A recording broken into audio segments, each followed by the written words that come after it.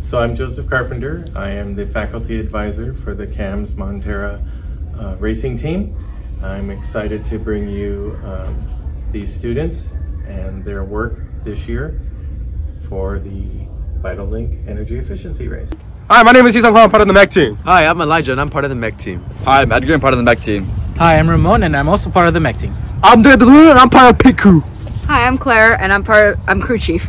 Hi, I'm Naomi. I'm media manager. Hi, I'm Kyla and I'm part of the electrical team. Hi, I'm Shayna and I'm driver. Hi, I'm Chloe and I'm the Montera's manager. Starting off with the front of our car, which is a mixture of aluminum and fiberglass. On the right side of our wheel, we have our silver power button to communicate to our battery, and the current cycle analyst will be swapped with the requested approved cycle analyst. Then we have a horn/insane mode button and keyhole. The brakes for the vehicle are 2 caliper brakes on the front wheels of the car. Both brakes are operated by one brake lever attached to the steering wheel. Our wiring system goes throughout the car.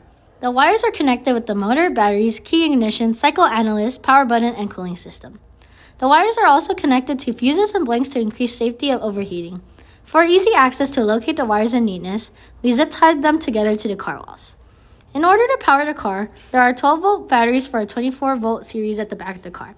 The car uses a lithium iron phosphate battery at 10 pounds per battery instead of 20 pounds per battery. We will gain 20 more pounds to the overall weight of the car and the driver.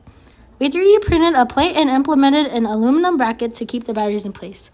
The motor has a cooling system that is powered by the button on the right side of the seat.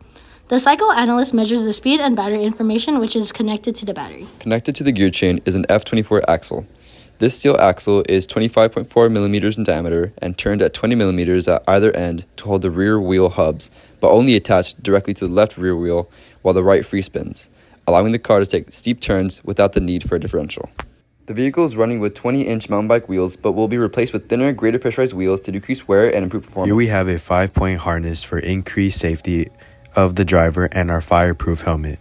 If complications occur where the motor catches on fire, the driver would be prepared to put it out with a handy fire extinguisher attached to the back part of the seat.